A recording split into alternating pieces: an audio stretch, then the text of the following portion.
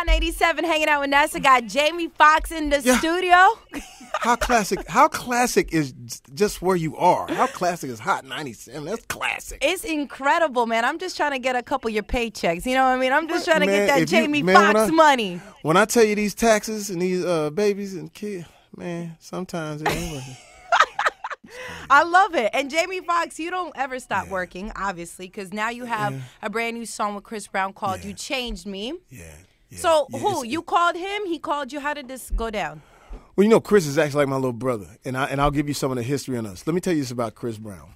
What people don't get a chance to see. My sister, who has Down syndrome, ever since Chris Brown came onto the scene, this guy will sneak over to my house at any given time, come on and just give her a hug and dance with her and things like that. Gosh. So the dude is just, and I always root for him. And I said, listen, you just came along.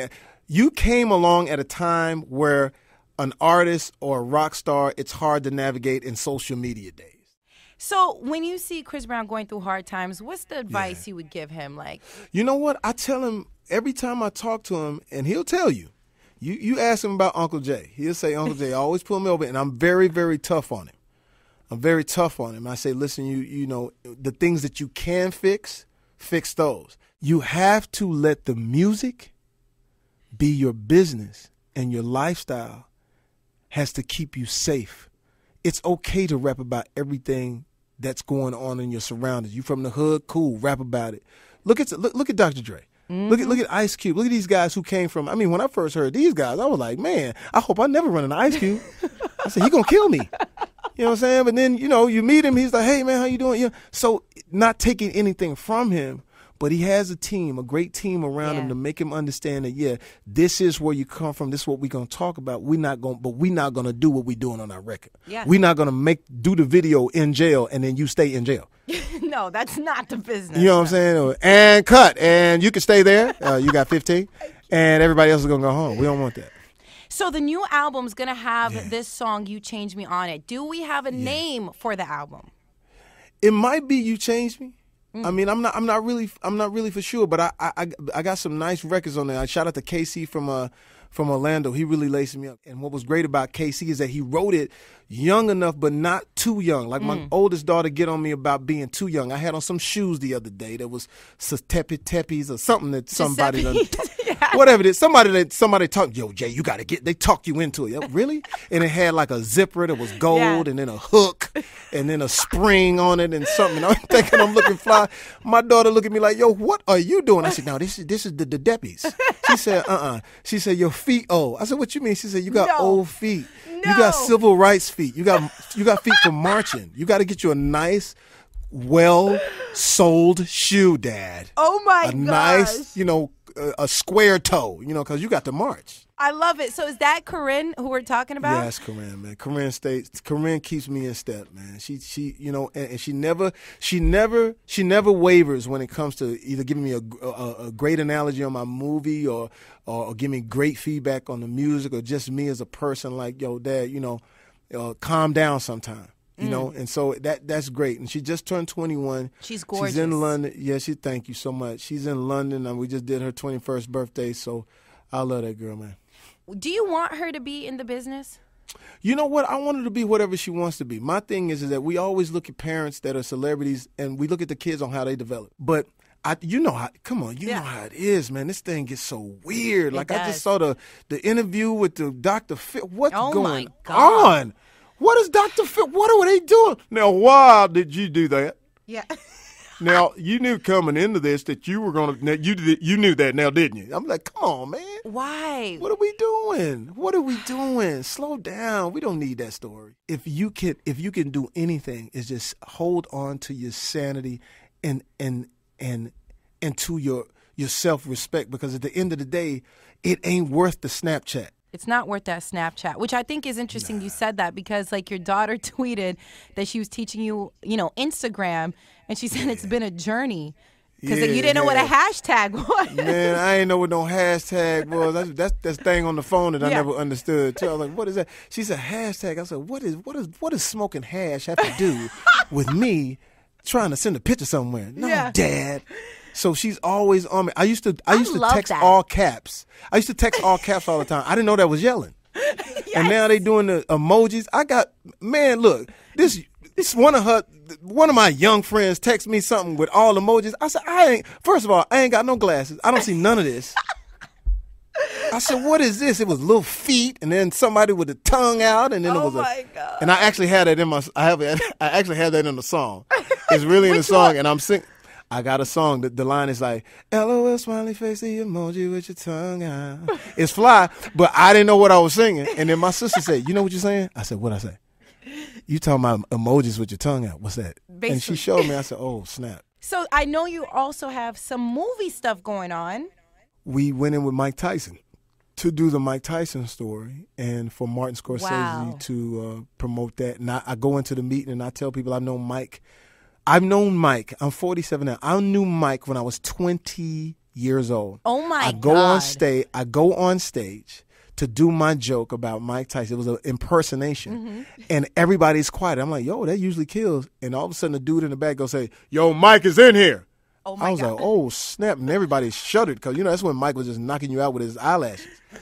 Right? Yeah. So I said, oh, my God. And then the dude says, yo, he said, do the joke. It better be funny. Oh, my God. Man. So I do the joke. It's funny. Standing ovation. And we become friends.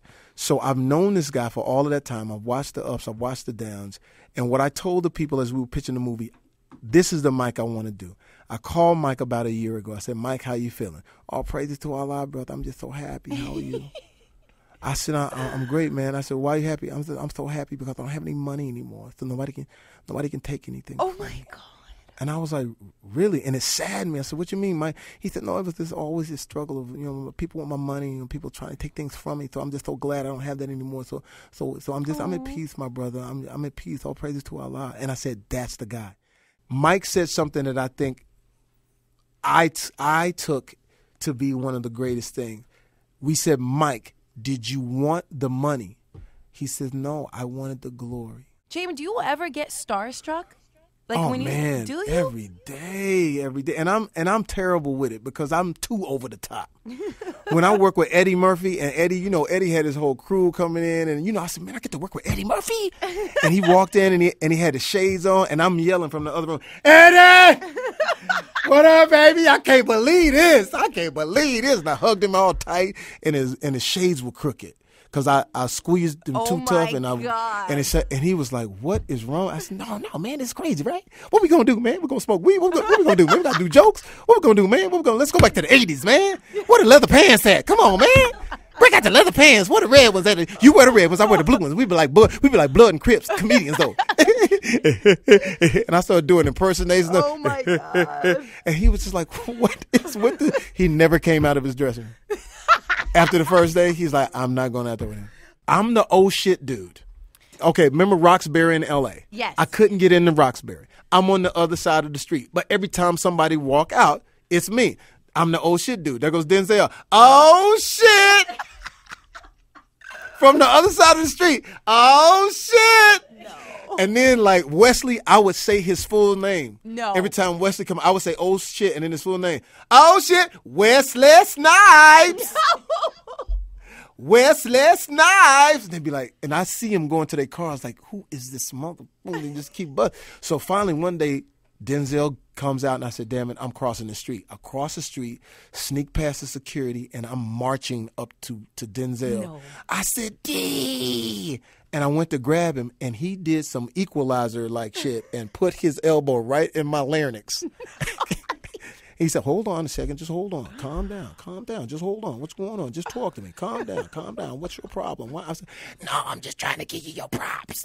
I'm going to be up there one day. And I told him I'll be there one day. And I'll never lose that enthusiasm. And then wouldn't you believe it, I throw my first party when I finally get on with In Living Color. Who comes to my party? Wesley Snipes. Oh, my God. As soon as he walked up, I was like, yeah, is that what this is about? Yeah, G-Money. Because, Wesley always laugh before he say something. Yeah. Does anyone ever get offended by you? Like anyone that you've ever... Prince. Prince. Yeah, sensitive. I threw him off. It was my fault. I'm a huge Prince fan. I know everything. So here's how it goes. 1998. You tell me how significant this is. It's December 31st. Tell me how significant that is. Wow. December 31st, 1998. It's about to be what? 1999. I'm in Vegas at Studio 54, MGM, and who's playing? The Time. And guess who walks out before they go on? It's Prince. Oh, my God. I run up to him, full throttle, through it. And I'm Jamie Foxx. I'm Jamie Foxx. I'm not Jamie Foxx, but I'm Jamie Foxx. Yeah. Right? So I run up to him. I said, oh, my God, tears in my eyes. I said, dude, you are the greatest to ever. No one better than you. And then I asked for a picture. Now, this wasn't Instagram. Anything. This was the little yellow, disposable. Kodak, disposable. I had 12 exposures left. I'm about to flick off 11 with me and him. You know what I'm saying? And then one just by myself, because I just like to lay it on. And he wouldn't give me a picture. No, I don't do those things. You know that voice he has. I said, hey man, can I get a picture? I really don't. I don't do those things. I said, why are you talking so supple? Like, I said, can I get a picture? He said, no, really, I can't. Oh. And I was really offended. I was hurt. Oh. But I didn't understand. But I was crushed, and he didn't know how much he crushed me. And as a comedian, I was like, okay, I'm gonna get him. I'm gonna get him. Never make the comedian mad, guy. I was like a villain from a superhero movie. You know what I'm saying? Stewing in my apartment. Oh, I'm going to get that guy, Prince. So I did jokes about meeting him and, the fact that he was so good looking and, that thing. And it's true, though. He was a very good looking man, and I'm not gay or anything like that. He was just very attractive. He is. Yeah, he is. He looked better than Halle Berry. And when I saw him, I was like, and it was a hard time. I had a hard time looking at him in his eyes because I felt weird. I've heard that so many times. Why? What? Yeah, like it was a connection, and it's like like he was pulling me over to that side, and I didn't want to do that, So I tell these jokes, and I think it rubbed him the wrong way. But if he's listening, I think that in the history of music, there is no one that stands as tall and as mighty as that young man, and forever. He will be worshipped in my room. Aww. I'm excited for your new album. I've always been a fan of your music. And you know what? I hadn't sat down at the piano in a long time. So in this, I sit down at the piano and say, I'm supposed to be in love by now. Do you have time for a love life? Yeah, we all do. You know what? You're the only guy who says that. You're being so honest right now because most guys be like, oh, I don't have time. I'm on my grind. It's like. Yeah, but I mean, they're young and at it. That's cool. It's cool to be young and at it. I got a homie right now. He going through it right now. The girl he was with, but your homies is like, man, you better bring your ass on over and get to the strip club, man, and smell your finger. You know what I'm saying? We fight it because society tells us to be the G, tells us to be the playboy or whatever, and so it's tough. So it's hard to get it. But what I do tell my friends, I tell my guy friends, I said, let me explain something to you. When it comes to this love game, I done it and I know what it is. Women bend, men break. Be prepared for that. What do I mean, Jamie? Yes. That's what I mean. A woman, she bend. Okay, there's some hair in the car that ain't her hair. She not finna run up on you right now and spray you right now with all craziness. She gonna take that hair, put it in a plastic bag. That's evidence, but she still stay with you. Oh. Right? Most of the time. Now, here's a guy. We break immediately. I'm sitting with my girl. She looking at the TV, and she said, Chris Tucker's so funny. Oh, no. Funny like what? I'm just saying, he really makes me laugh. He make you laugh, huh? Laugh like what? I'm just saying he funny like what, though? Because you said that I make you laugh, and that's why you fell for me. I mean, what the fuck is going on with you and this Chris Tucker? Oh, my God, Jamie, what is wrong with you? I'm just saying he funny. Well, funny like what? You know what? How about I go get my funny gun and put some funny bullets in it and shoot you and this funny nigga out in the parking lot? And then after this, why are you tripping? I'm just saying, why did you look at him and then look at me as if to say I'm not as funny as him? Oh, my God, you going too far with this. I just said the dude was funny. Fuck it, turn it off. Turn the TV off. Yeah, well, turn it off. Turn it off. I'm going to help you turn it off. Then you just bust the whole TV up. Yeah.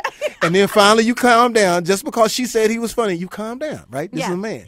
And then late at night, you finally calm down. You in the bed, and you lay in the bed, and it's 3 a.m, and all of a sudden you turn the lights on. Now, let's get down to this funny business.